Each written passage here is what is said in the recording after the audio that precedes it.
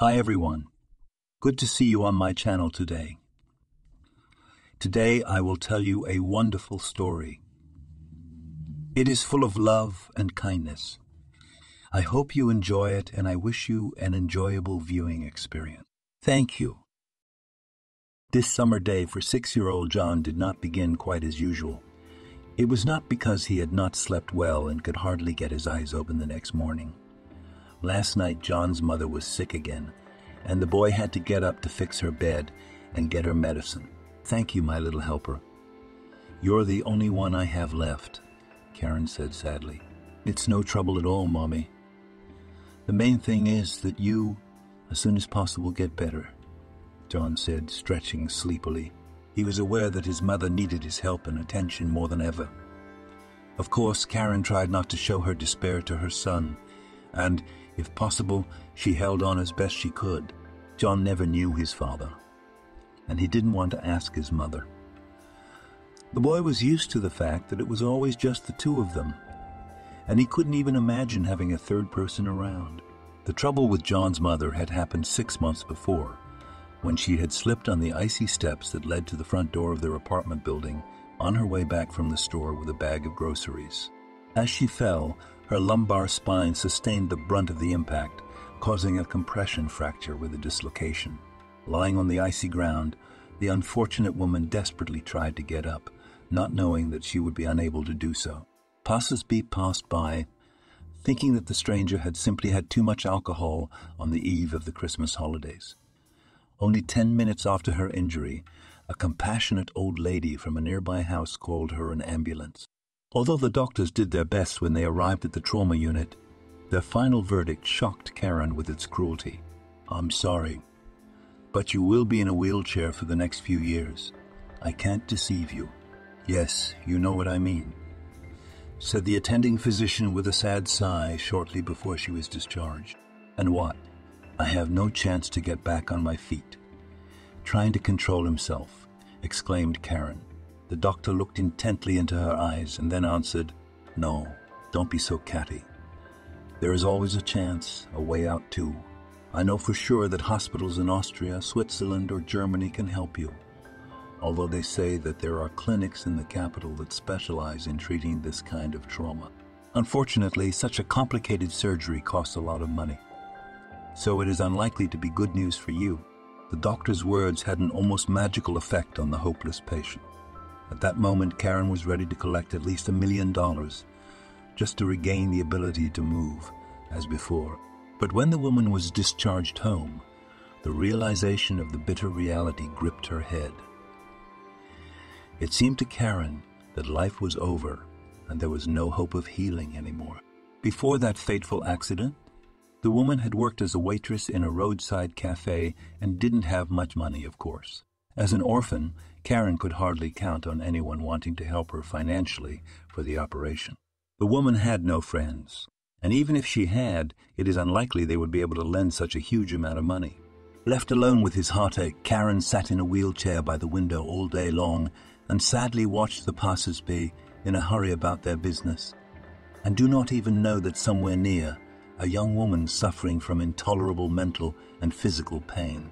All this could not remain unnoticed by her little son, John, for whom in the whole world there was no person closer and more dear. It was for this very reason that the little boy decided to help his mother find the money for the operation. John's plan did not withstand any criticism, but by and large, he did not really care. Determined to raise money for his mother's surgery, the boy began to act as his heart told him. It was hard to say what pushed John to take such a desperate step, but there was no doubt that the decision came from the heart. At first, the boy simply asked people on the street for money. But John wasn't able to be a beggar for long.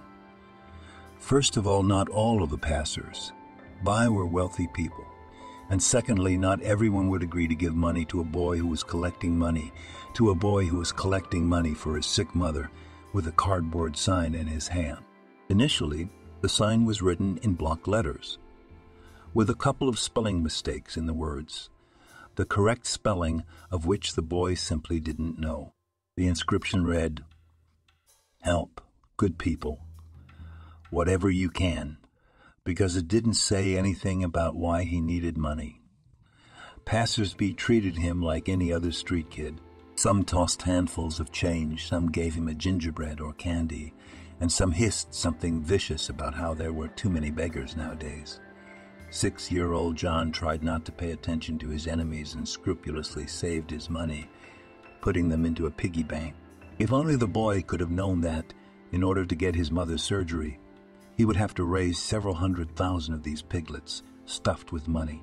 Karen suspected that her son was a beggar, and even reprimanded him for it a couple of times.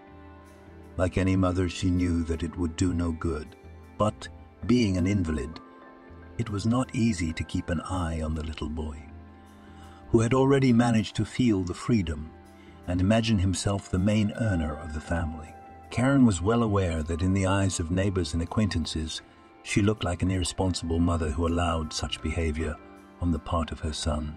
So many times, she asked John to stop begging on the streets and to give up the idea that it was possible to raise money for the operation in such a shameful way. But for the little boy, it seemed like the only way to help his mother recover and get back on her feet. If everyone in our city, or even the country, would give just 1 penny, we could raise the money in a couple of days. John dreamed while lying in bed. One day, standing with a cardboard sign outside the store, the boy saw an old janitor standing at a distance, feeding stray dogs with freshly saved breadcrumbs and bones. Dogs, cats, and even pigeons were circling the old man in the hope of getting their treats. The old man's friends squealed, mewed, and simply purred, and it was clear that this was not the first time he was doing such a procedure. "Don't hurry so. It's enough for everybody. I've got a little present for everybody. Here's a fresh bone for you, Thunder, and a piece of meat for your friend Suey. Yes, don't grumble and don't be jealous. He's got no teeth left, so he's entitled to his meat." "And you are far from it," the old man said with a smile. Watching this scene from a distance, John was so interested in what he saw that he even forgot why he had come to the store today. The boy was very fond of animals, but to have a kitten or a puppy at home in their unenviable situation would now be an unaffordable luxury. John himself did not notice how he came closer and watched with interest the feeding of the street poor creatures. He could see that animals loved their benefactor, and so they were eager to lick his cheek in gratitude or to rub his wet nose in his hand. The old man waved his hand invitingly when he saw the young Zacatronal, inviting him to participate in the distribution of presents. "But may I, grandfather?" "What if they bite?" cautiously asked John. The elderly janitor smiled and, in a hurry to reassure the boy, said, "No, they won't bite, kid. They are almost tame. In addition, human kindness is a mile away and will never hurt anyone who comes to them with a good thing. Here, come closer and stroke Savoy. He's an old man, but very kind. His master died 2 years ago. Can you imagine? So for about a year, Suey waited for him every night at the door of the house. Practically ate nothing. He almost made it, but he got to me just in time. That's the way it is, brother."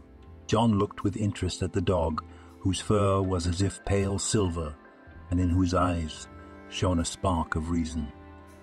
If the dog had known better, he would surely have wished him a pleasant day. John overcame his natural timidity and came closer to help the old man to distribute the gifts. Especially, the boy liked to feed pigeons, which sat on his hand and carefully nibbled the breadcrumbs from his small palm. The most interesting thing was that at this moment the dogs did not touch the cats, and the cats were indifferent to the birds, thus establishing an unspoken truce for the feeding time. It seemed to little John that he had entered a fairy tale, where every animal was not an animal at all, but a human converted by an evil sorceress. Not 10 minutes later, the old man's bag was quickly emptied, and for the homeless animals, everything was back to normal. Dogs began to growl at the cats, and the cats in turn stared at the pigeons, weighed down by the nourishing food.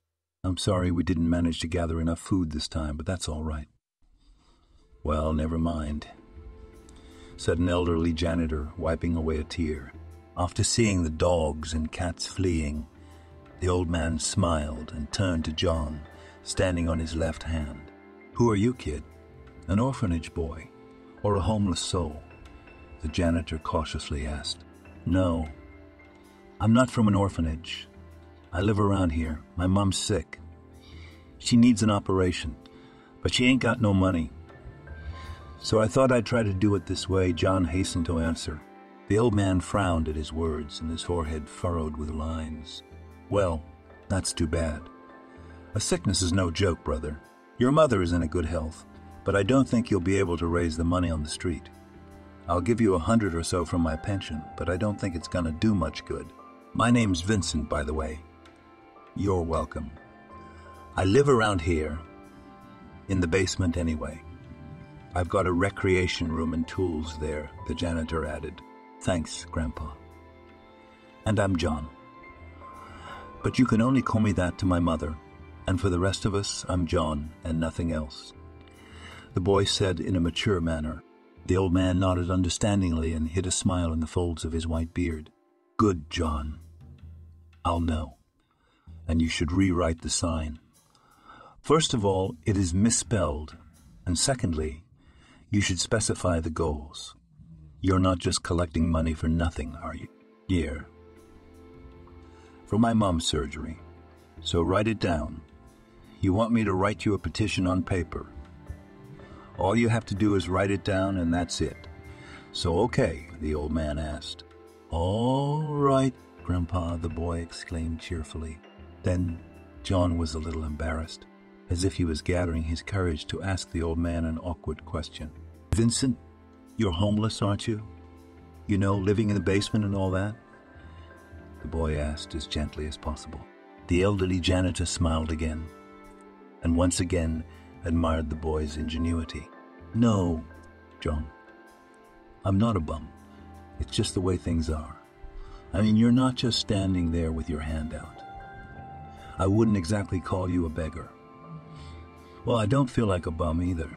My son died 3 years ago, and my daughter-in-law, a snake in the throat, grieved for a while, then kicked me out of the apartment.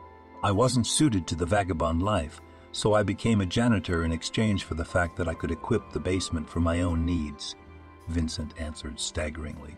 Only now John realized that because of his own carelessness, he had almost offended a good man. Meanwhile, the elderly janitor wrote the boy a blank for his new inscription and handed it to him. When John read the written word syllable by syllable, he immediately expressed his joy at such a literate phrase. Old Vincent had written it so thoroughly that any passerby would understand exactly what the boy needed the money for. "Just be careful, okay? If you need anything, run to me. I'm right here. Today was my retirement day, so I gave my pets a treat. And there's not much left, but I'll share it with you anyway," said the old man and deftly slipped a crisp new bill into John's pocket. "Thank you very much, Grandpa Vincent. If all people were like you, no one would probably get sick," John replied, sniffing his nose. The boy chatted with the janitor for a while, and then he ran home to his mother. John tried not to be outside for too long so that his mother would not be too sad and anxious. After meeting Vincent, the boy once again believed in a miracle and the victory of good over evil, as he had heard so many times from the heroes of domestic cartoons. On the way home, all John could think about was how he would rewrite the appeal on a cardboard, and from now on, he would raise money exclusively for his sick mother. As he passed the bus stop, the boy glanced for a moment at one of its side walls and froze in place. The wall was all over with advertisements for buying and selling, providing services and other advertising and entertainment nonsense. John imagined for a moment a piece of paper with text written by an elderly janitor in their place, and he smiled enigmatically. The thought that had been hovering in the boy's mind and could not find a way out now took clear shape and became the most important goal for him. John suddenly imagined that he would write dozens of such ads, even in block letters, but that would not change the essence. The main thing was that he would be able to hang them around the city so that everyone who wished could help his mother. The naivety of the idea knew no bounds, but for a little boy it seemed very interesting.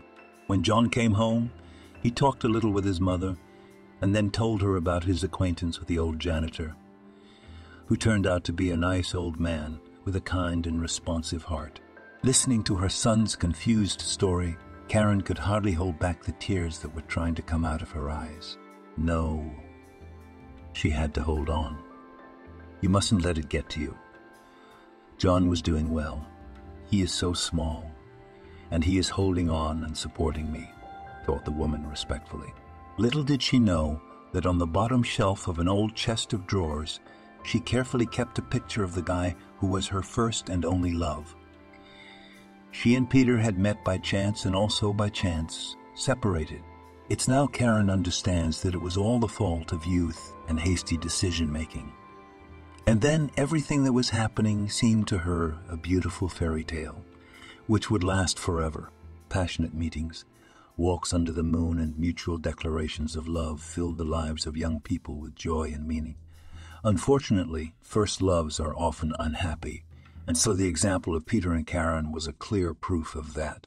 If Olivia had not come between them, maybe it would have come to marriage. But the more experienced rival easily made Peter's head spin and took him away from Karen. That's why they say people meet, people fall in love. But for Karen, this passionate relationship with Peter turned into an unplanned pregnancy, which she only found out about 2 months after the breakup. Many then condemned Karen for the haste and hastiness in making decisions.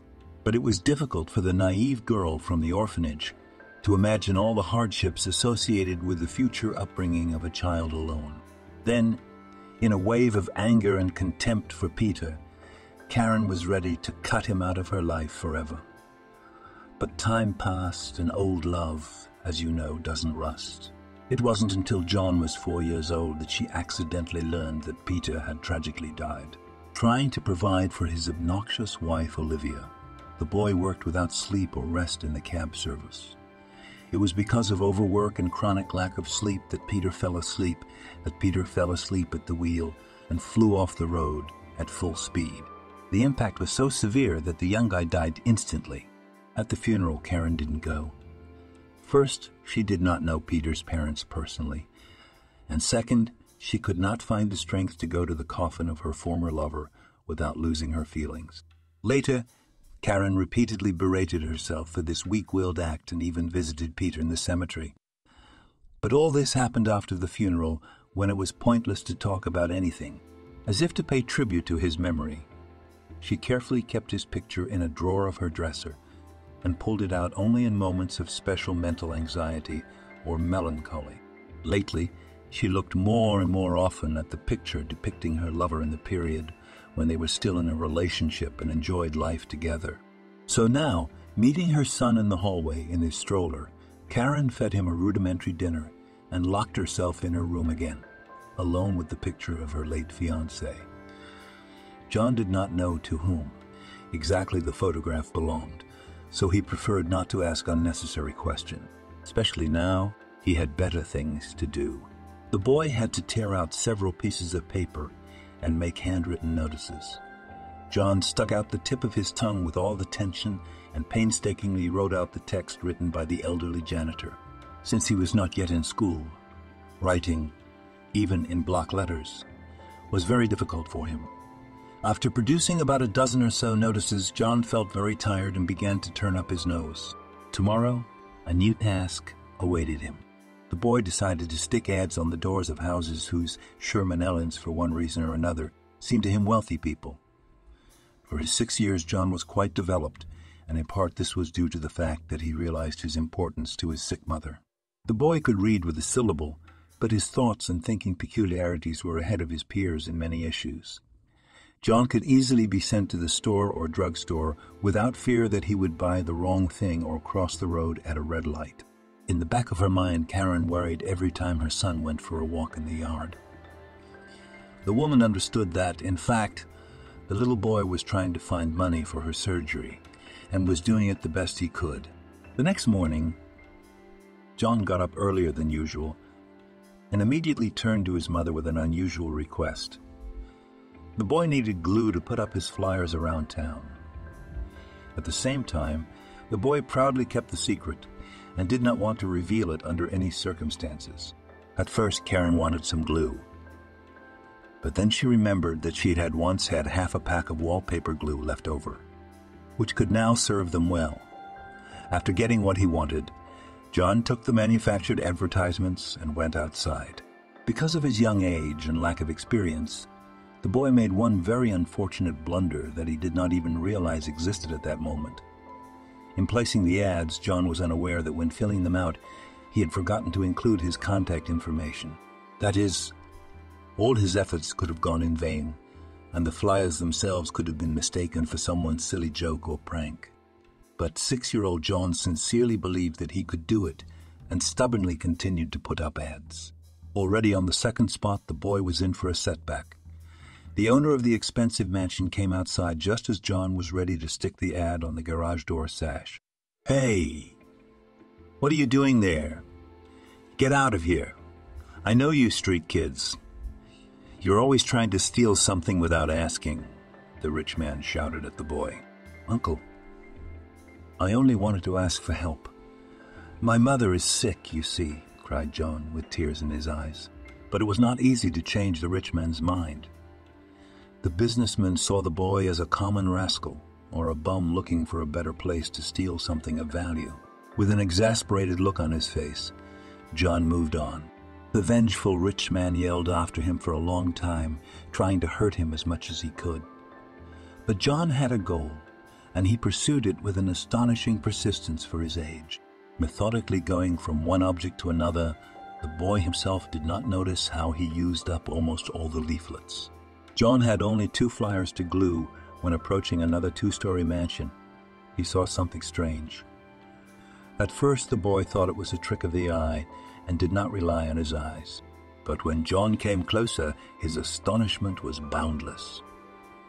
The gate was ajar, and the boy could see what was happening at that moment in the yard.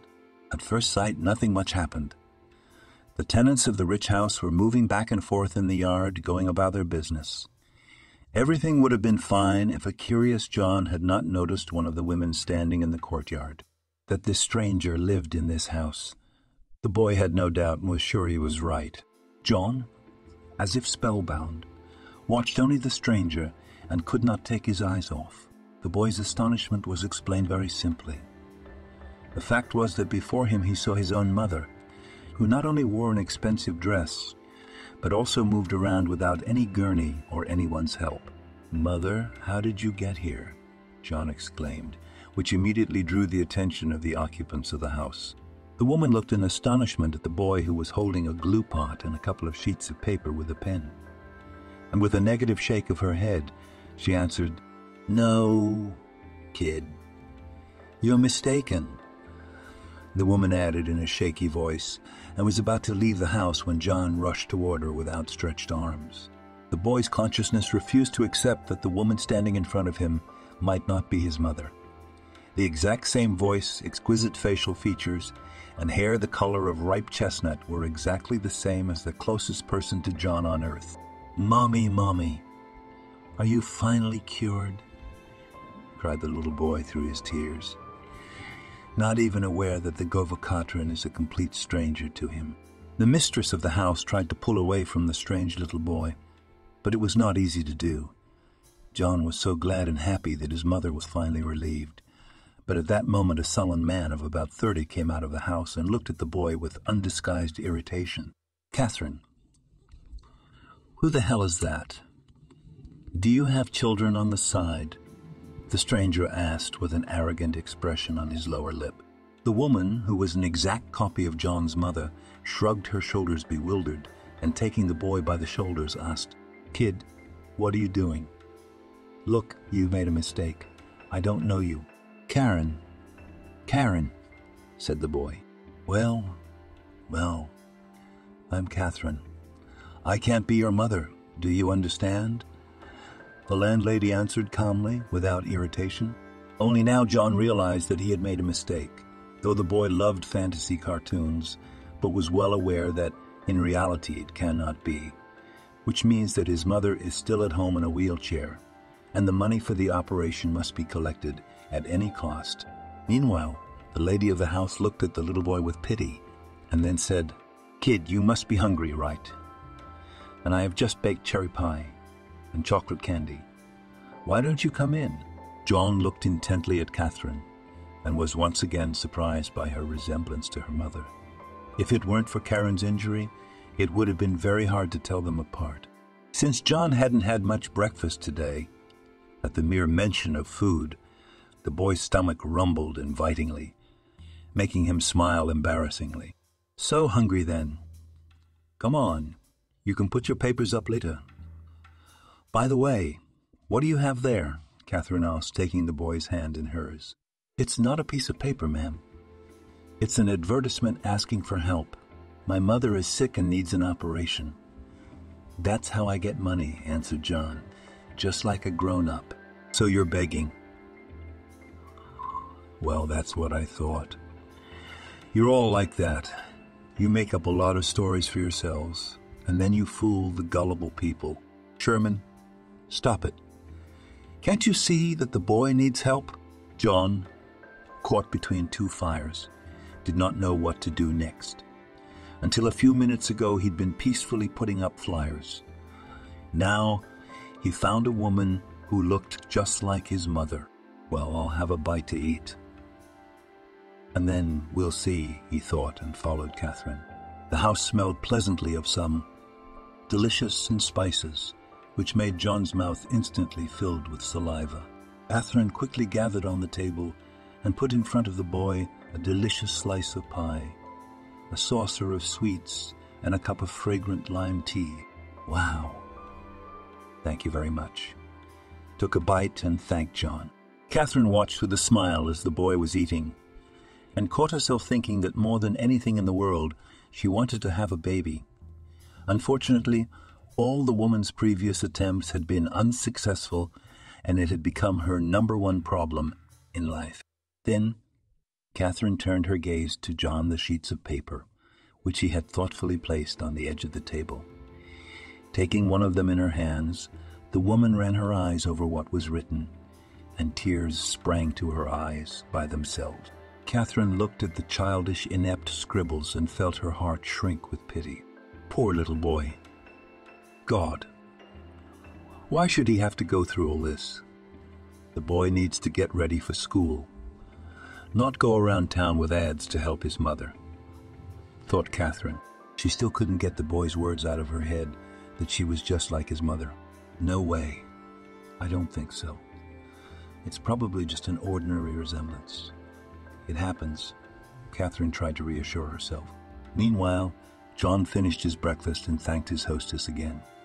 Catherine smiled and stroked the boy's head. For some inexplicable reason, she felt sympathy for this sweet boy, who through the fault of an evil fate faced such an unpleasant problem. The woman had grown up in a wealthy family and had never known the troubles and sorrows of a lack of money. Her parents were influential businessmen who provided her with everything she needed for a comfortable life. Catherine herself was a smart woman, and therefore did not waste time and had a reputation as a successful economist. Since, due to poor health of her father, decided to retire from the business, she had to take his place and lead the company. Of course, Catherine insistently wanted her parents to be forever young and never get old. But the inexorable age was doing its work, and sooner or later, they would retire sooner or later. Catherine had no luck in her personal life. She already had a failed marriage with a guy who turned out to be an alphanist and a boozer. The current suitor, rich heiress Sherman, reputedly responsible and serious, which inspired her hope for a favorable relationship. But Catherine confused his moodiness. He behaved unceremoniously, as if everyone in town owed him something.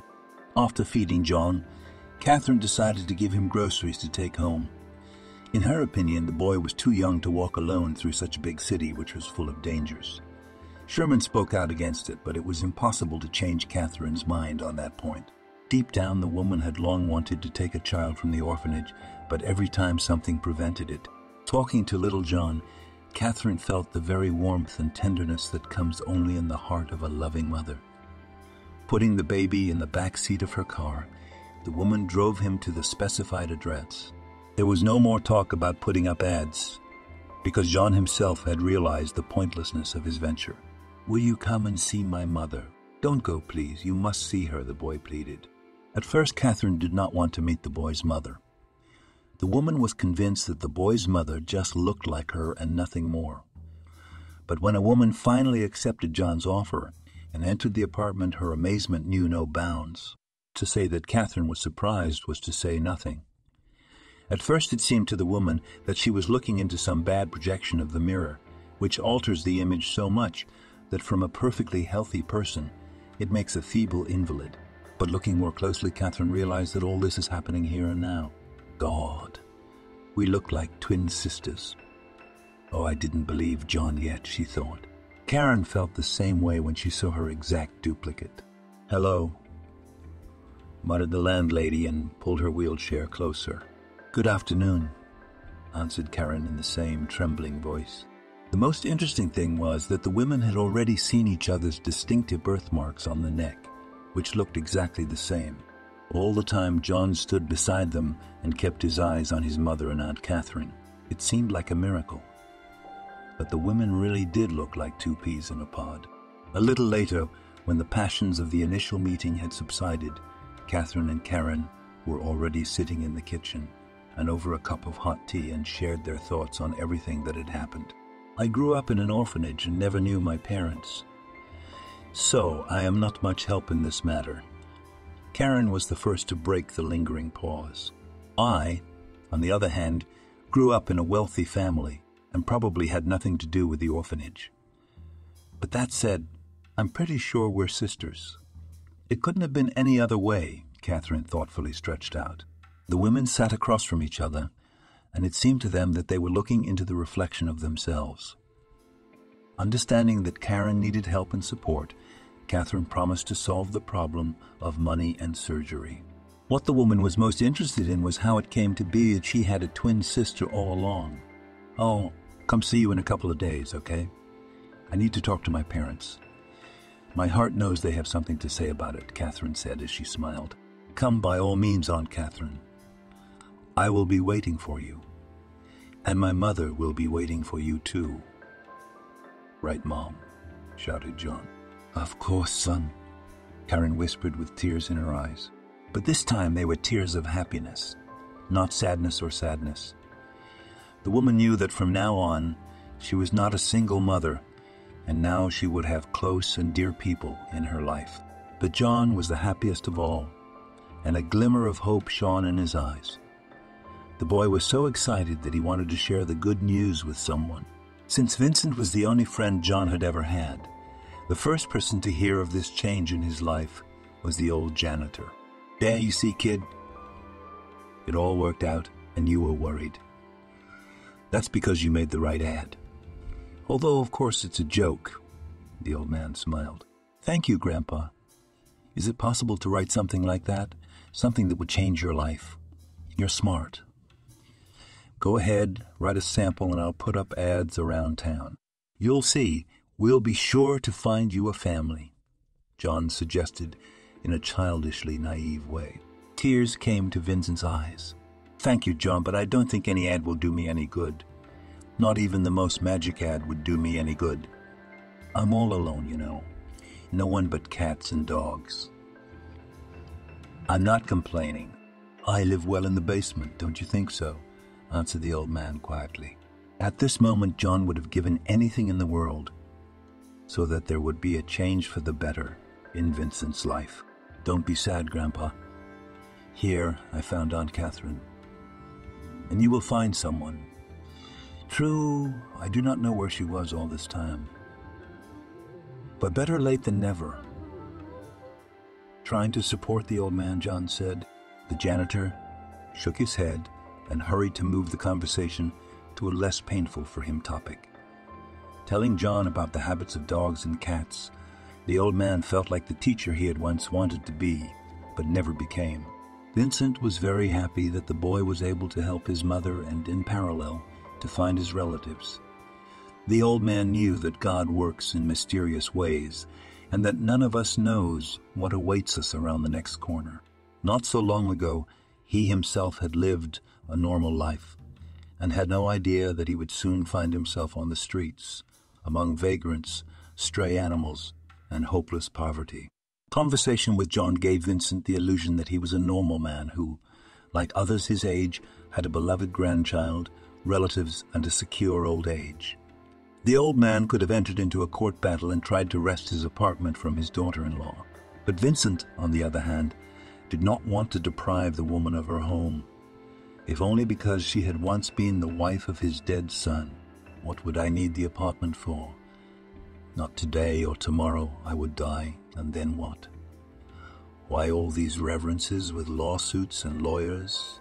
Thought the old man. 3 days flew by unnoticed, during which Karen and her son were on pins and needles. That was because they were waiting for the arrival of Catherine, who had promised to find out everything possible. Time passed, and the woman was still gone. Mom, what if? Aunt Catherine is mad at us and won't come anymore. It happens, doesn't it? Doesn't it, John asked one day. Karen herself stubbornly drove the thought away, but of course she did not tell her son about it. Catherine was only the 5th day. As soon as she crossed the threshold of the apartment, a woman conspiratorially announced that she had 2 news. So, which one to start with? The good one or the very good one? Catherine asked. The very good news, of course, answered John for everyone. Well, listen to me. First of all, we do not need to go abroad, and I found a suitable clinic in our country. Its experts are ready to help us in this matter. Secondly, I've already prepaid for the surgery and the consultation beforehand. In 3 days, you, Karen, will need to be in the capital, said, off the top of my head, Catherine. And the second news, Aunt Catherine? Well, don't keep me in suspense, John pleaded. Catherine smiled and continued her story. As it turned out, the good news was that Catherine and Karen were indeed each other's sisters. It turned out that for many years Tyrone and Anna had kept a terrible secret that deprived them of peace and did not let them live in harmony all these years. Then 28 years ago, a woman named Anna gave birth to 2 beautiful twin girls. At first all was well, but then the wrong thing happened. On that fateful day when Karen and Catherine were born, there was a terrible storm that left almost the whole town without light. The maternity ward was immediately connected to the generator substation, which was specially maintained for this purpose. When the light returned to the maternity ward, the nurses saw that the baby was missing, and it happened in the most mysterious way. All the staff were in place, and there was simply no one to blame for the crime. It was only later Tyrone received an anonymous letter offering a ransom for the kidnapped daughter. The businessman was ready to give any money just to get his beloved little girl back. Unfortunately, the negotiations resulted to nothing, and whether the kidnappers had originally intended not to return the girl, or they deliberately wanted to cause moral damage to the businessman, but the twin sister Catherine was never returned. Tyrone then involved all the connections in the police, the prosecutor's office, and other law enforcement agencies. Unfortunately, it did not lead to anything definite. Many years had passed since then, and the businessmen came to terms with their loss. But when Catherine told her parents that their sister had been found, they couldn't have been happier. Telling Karen about it, the woman saw an indescribable joy in her eyes. Sitting in the stroller, the woman covered her eyes with her hands and cried. They were tears of relief and joy she had not known for years. Meanwhile, Catherine winked at John and quietly opened the front door. At the same time, Tyrone and Anna entered the hallway. When Karen opened her eyes, she gave a low groan and saw in front of her the parents she hadn't known since birth. It was truly a day of miracles, which gave John and his mother confidence in a favorable outcome of the case. Forgive us, my daughter, for not being able to find you sooner, Anna whispered with tears in her eyes. Don't cry, Mommy. Everything will change. I will have an operation, and we will all live together, Karen whispered. Tyrone was more reserved, and his thoughts were in the past, when the businessman was told that he was going to have twins. Now that the family was reunited again, Karen's surgery was at the top of the agenda. Since she was to fly to the capital to look after John, volunteered Catherine. Tyrone and Anna decided to support their daughter and go with her. In part, it was caused by guilt, and in part by a desire to be near their own daughter, who 28 years had not known their love and affection. After seeing his mother off to the airport, John returned home with his Aunt Catherine. Birds were singing in the boy's soul, because he not only found his aunt, but also found his own grandparents. Looking out the window, John saw Byron sitting on the bench. The dog Thunder was nestled at the old man's feet, and now and then he tried to lick his master's face. "Auntie Catherine, can I invite Grandpa Vincent to visit? I'm sure Mom will not mind. It's him. He helped me find you," timidly asked the boy. Catherine comprehensively smiled and said, "Well, if Grandpa Vincent is so good, then let him come." After receiving permission, John rushed out into the street to hug the old man and invite him to visit. The elderly janitor at first was reluctant and flatly refused to cross the threshold of John's apartment. But then, pulling himself together, the old man decided to come in for a cup of tea. Thunder sat down on the steps by the front door and patiently waited for his master. Catherine welcomed Vincent, who unknowingly helped John to find his relatives. The old man spoke briefly about himself, not forgetting to admit honestly that he was homeless. "It's all right, Grandpa. When my grandparents will be back from the capital, we'll surely think of something for you. And for Thunder, of course," the boy exclaimed. "Oh, come now, my dear. My time is over, and I have nothing to make up now," said the old man sadly. Suddenly his gaze stopped at the picture on the kitchen table. On it was a picture of a young boy whose face seemed familiar to the old man. Vincent took the photograph and couldn't hold back his tears. The man looking at him was none other than his own son Peter, who had been killed in a car accident.